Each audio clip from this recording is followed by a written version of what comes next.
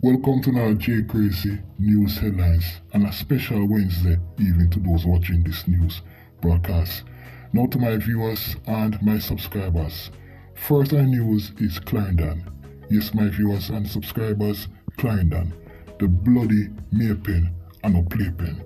Now on the screen right now is 27-year-old Keith McIntosh from Dear Low Mako in Clarendon.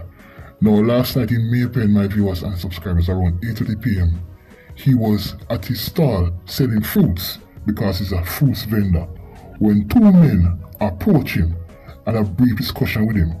When one of the men pulled a firearm, a handgun to be exact, and shot Mr. McIntosh in his head. Now after which one of the gunmen used a knife to remove the strap bag from his body, and those two men escaped in a Toyota Wish vehicle. Now to my viewers and my subscribers, extortion is the motive as to why Keith McIntosh was murdered. And based on information, my viewers and my subscribers, you have gunmen from Farm Heights and Effortville in Clarendon extorting vendors in the town of Maypen. And when the demands of these criminals are not met, these vendors face death. Likewise, Mr. McIntosh. He refused to pay them extortion money, my viewers and my subscribers, and they took his life, hitting him in his head and his upper body. Now those two gunmen escaped in a place called Brian's Crescent, where they entered a vehicle with a Toyota Wish and they drove off successfully. Now Keith to the hospital in Maypen where he was pronounced dead. Now to my viewers and my subscribers, you see how hard people have to work in the Sunhat vendors. And these little criminals who are waste of life are basically targeting vendors who are trying to make ends meet for themselves and their family, my viewers and my subscribers. This is total mayhem and total chaos in our country. Criminals are on the loose. They're out of control. What is happening in this country? Who is going to put these criminals in check? Not the government, because they're part of the problem as well. Not the people of this country, because they not talk. They sit down and they just take things and let criminals run this country. It can't go so. It has to stop. But how can it stop? When the government themselves don't care. They have their fingers and their mind and brain in other places, my viewers and my subscribers. And the people who are law-abiding and mind their own business. So, this country is forever deteriorating constantly, every day, every second, every minute.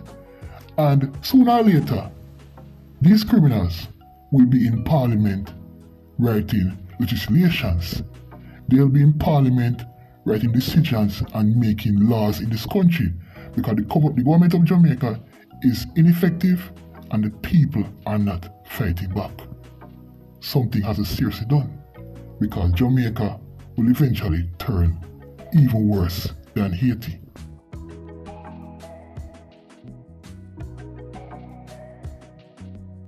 Now we head towards White House, Westmoreland, Jamaica.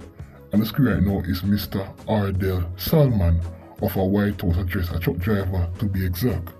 Now, Mr. Salman was killed on the grounds, the church grounds, my viewers and subscribers, of the White House of God of Prophecy in White House, Westmoreland.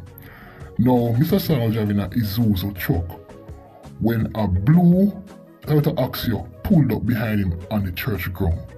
Now gunmen are lighted from that vehicle and fired shot at him, my viewers and my subscribers.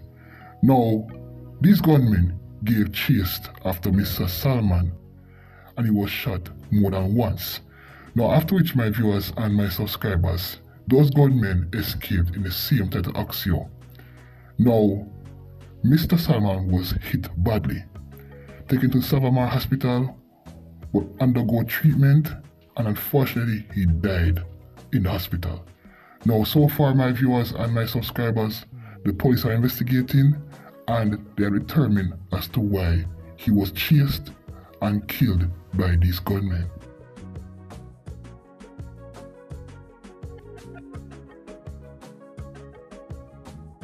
Me tell you now, my viewers and my subscribers, sometimes the life we live and the life we choose to live eventually become our downfall.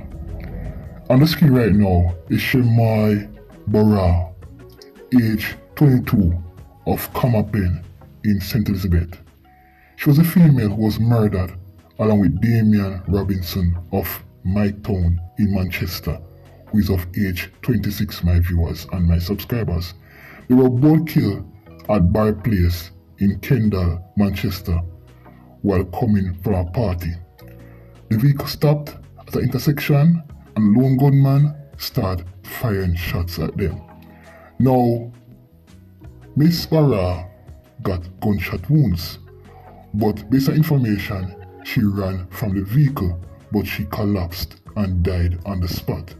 Now, Mr. Robinson, aka Bleachers, died behind the steering wheel.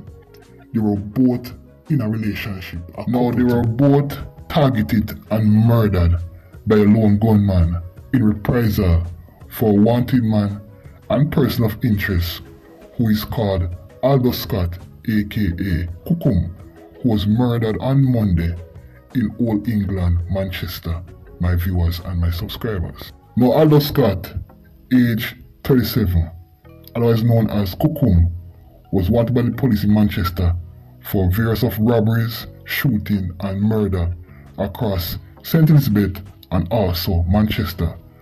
But gunmen get him before the police could basically get him and lock him up. Now it's believed that Damion Robinson, aka Bleachers, allegedly was one of the shooters who took out Chukum. I said before, Damion Robinson, aka Bleachers, is allegedly said to be one of the shooters who took out Chukum. That is why the lone gunman came back and killed him and his girlfriend. Now to my viewers and my subscribers, Robinson and Borah was active in lottery scamming. Damion Robinson and Shamoy Borah were active in lottery scamming, my viewers and my subscribers. And based on information, at first person thought they were killed because of lottery scamming. An investigation was done and their killing led back to the wanted man, who is known as Chukum, who was murdered on Monday in Old England, Manchester, my viewers and my subscribers. Now,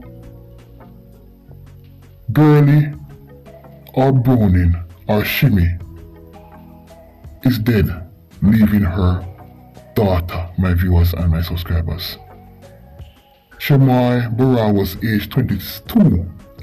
Young lady no reach nowhere in life, and she did leave her female or young baby girl child. Now, this is a message to the females out there in Jamaica.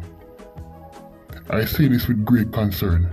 Many of you are hooked to too much negativity and all this fame and glamour that you want to be a part of when it comes down to that scamming, getting the fast money, spending all that money, and your eyes are dazzled.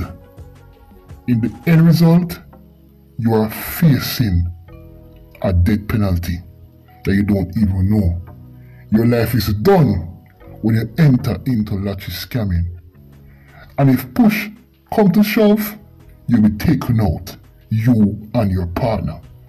The more you chop the line is the more you're chopping more days, more minutes, more seconds, more hours, more years of your life. And scamming is a death sentence.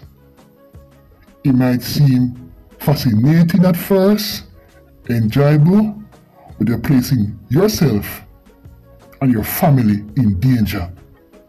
And in most cases, you end up being murdered. I can't tell you how to live your life, but whatever you put in the universe you receive it back the same way.